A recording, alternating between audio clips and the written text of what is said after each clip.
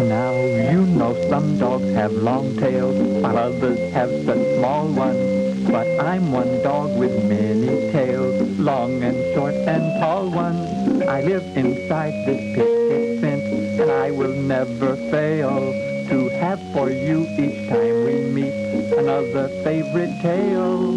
T-H-E-T-A-L-E-S-O-S. These tales are old and new. P-O-I-N-D-E-X-E-R. I'll tell one now to you.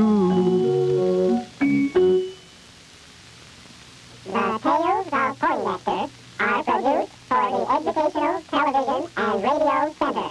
And now, here's Poindexter. Hi.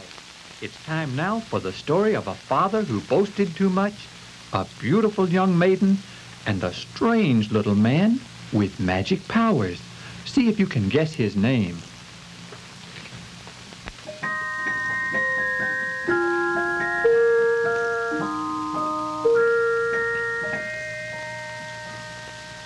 Ach, the day is not half as beautiful as my daughter. She puts the sunshine to shame. Even the flowers bow down before her. So beautiful is she. Good morning, Frau Schnitzelheimer. Good morning, Miller. Are you boasting about your daughter again? Well, when one has a beautiful daughter, how can he help but boast a bit? Her hair is as bright as a sunbeam. Her eyes are like two jewels of blue. Enough about your daughter. Is my meal ready? Your meal? Oh, I had forgotten about grinding it. You see, one of the king's courtiers came here this morning, and I was telling him about my beautiful daughter. One of these days, your boasting will get you into trouble, Miller. And if my meal isn't ready this afternoon, I'm taking my business elsewhere. You are just jealous because you don't have a beautiful daughter. Good morning, Miller. Oh, Gretchen, my dear, beautiful daughter. Papa, may I go blackberry picking with Maria and Peter? Blackberries? Pick blackberries and scratch your hands and ruin your beauty? I should say not. But, Papa, you won't let me sew. You say I might stick my fingers. And you say knitting is bad for my eyes. And you won't let me spin because the flax might cut my fingers. I can't do anything. How will I ever learn to be useful if I don't do anything? When one is beautiful, one doesn't need to be useful. Now, go sit on a soft cushion in the shade. Don't want any freckles on your beautiful nose. Are you the owner of this mill? Yes, sir. Oh, are you the king? Of course. You don't think I'm wearing this crown just to give me a headache, do you? Oh, no, your majesty. What can I do for you? Surely you did not ride all the way out here just for a bag of flour. Most assuredly I didn't. Are you the miller with the beautiful daughter? Oh, then your majesty has heard of my daughter. I've heard so much that I've had to come and see for myself. Gretchen, that's my daughter's name. Gretchen is very beautiful. I heard that you said she was the most beautiful girl in my kingdom. I did say that, sire, and it's true. Gretchen is beautiful beyond compare. May I see this incomparable creature? Certainly, certainly. Gretchen, my lovely. What is it, Papa? Oh, the king, your majesty. It's true. By the beard of St. Bartholomew, it's true. I told you she was beautiful, sire. Lovelier than any of the ladies of my court. Miller, I must speak to you in private. Of course. Gretchen, go inside. Yes, Papa. You'll excuse me, your majesty? With reluctance, lovely Gretchen. Miller, I had hardly expected such beauty. Now I know why I have never married. I've been waiting for this lovely child. Oh, you mean you would consider marrying my...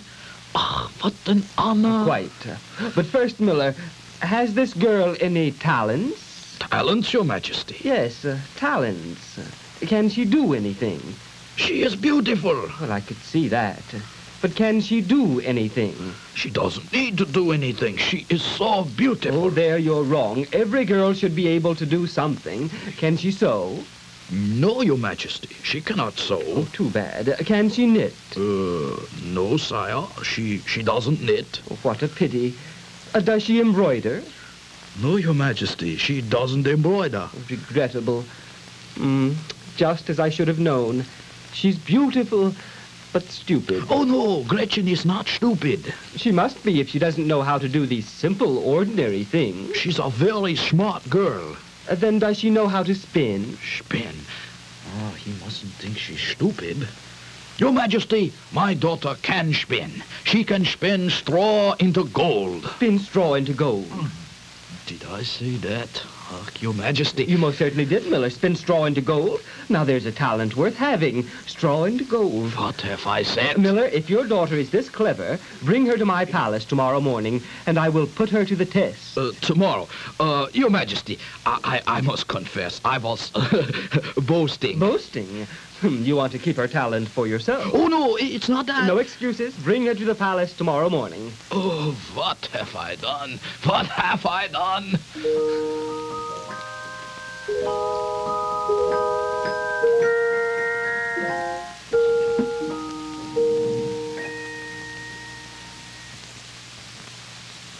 Here you are, my pretty Miller maid. Your Majesty, why have you brought me to this room? Didn't your father tell you? You are to spin this straw into gold. Straw into gold?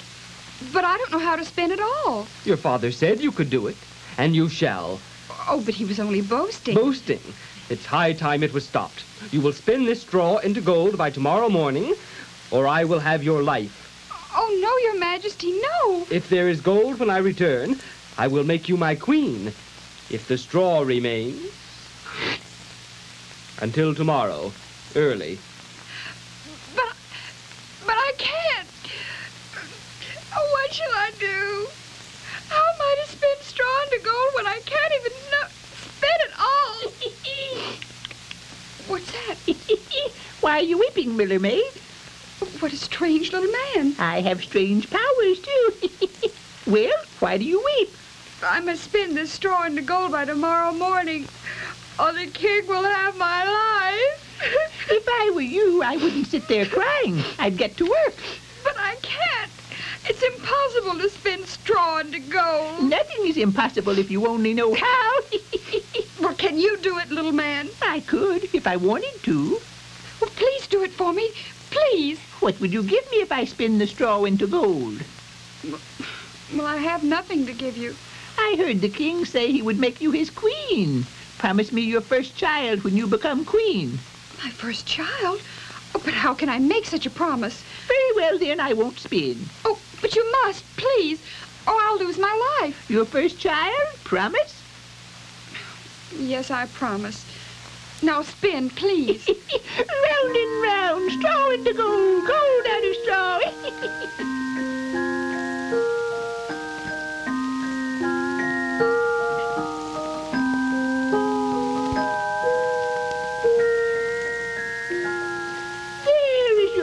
Miller maid.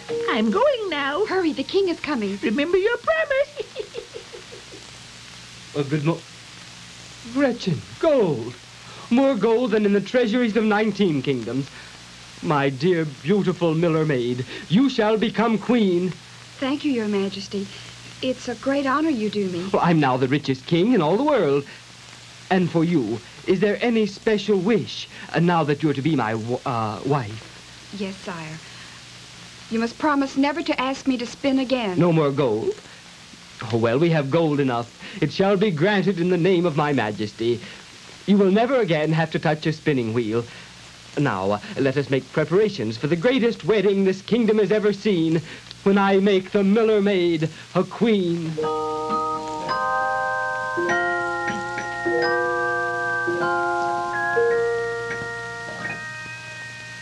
For over a year now, I've been queen. And now I have a beautiful little prince. It's time for his airing, Queen Gretchen. Take him out to the garden then, nurse. Yes, Your Majesty. What's that? Here I be, my beautiful queen. Oh, the little mannequin. What do you want? Have you forgotten your promise? I've come for the child. Oh, not the prince. You can't have him. But he's mine. Give him to me. I'll give you riches. Gold, silver, jewels, anything. What do I want with riches and jewels when I can spin straw into gold? I want the child. Oh, no. Please, take the kingdom. Only leave me my child. Stop that crying. Stop it, I say. I can't stand to see a woman crying. Stop. But you can't take my baby. Stop that simpering. I may take pity on you. What do you mean? I'll give you a riddle. Do you know who I am? Well, you're the little man who spins. Yes, but I have a name. I'll give you 3 days to guess my name. You may start guessing now. Well, let me see. Andrew? No.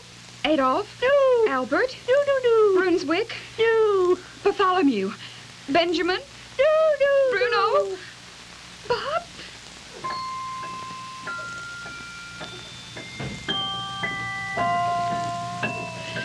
Caleb? Calvin? Christopher? Clarence? Chauncey? Names, but none of them mine. Here's a new list of names, Your Majesty. Splendid.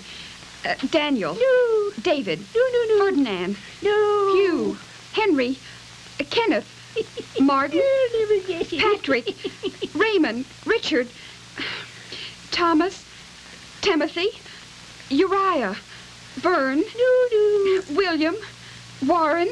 Xavier? Zanzibar? No, my queen. None of these fit me. Melchior? No. Sheepshanks? Crookshanks? No. Spindleshanks? No. You'll never guess my name. Never in a million years. Only one more day, and then the prince will be mine.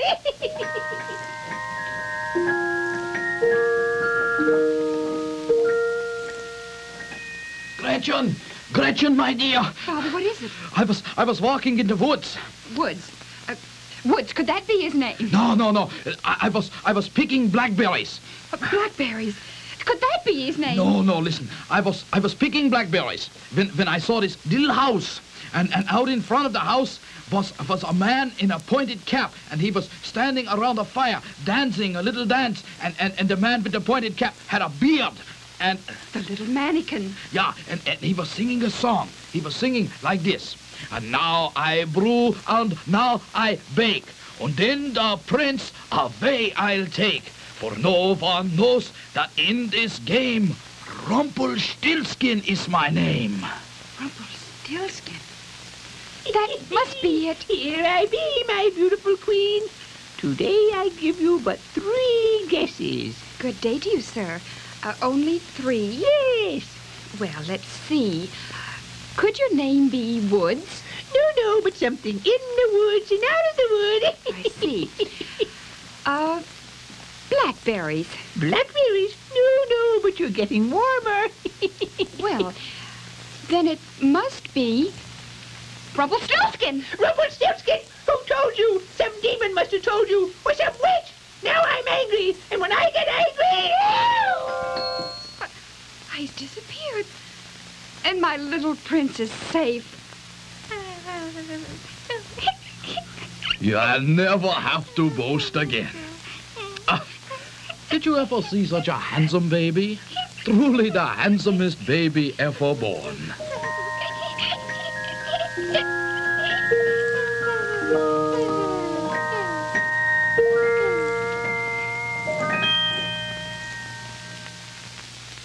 Rumpelstiltskin was a funny little elf, wasn't he? You know, if he had danced around much closer to his campfire, he might have gotten burned. Fire is nothing to be played with. When you go camping, don't try to build a campfire yourself. Let an adult who's experienced take care of it. And above all, never play with matches. Just remember this slogan: if you play with fire, you can expect to get burned. Till next time, this is Poindexter saying so long. The Tales of Poindexter are produced for the Educational Television and Radio Center by WKNO-TV in cooperation with the Junior League of Memphis and are created and portrayed by Tom Tichenor. Assistant puppeteers are Diane Parrish, Emma Wade, Al Gresham, and Al Wood. Video engineer is Bill Orr, and the program is produced and directed by Howard Holtz. T-H-E-T-A-L-E-S-O-S. Next time that we meet you, P-O-I-N-D-E-X-T-E-R, I'll be right here to greet you.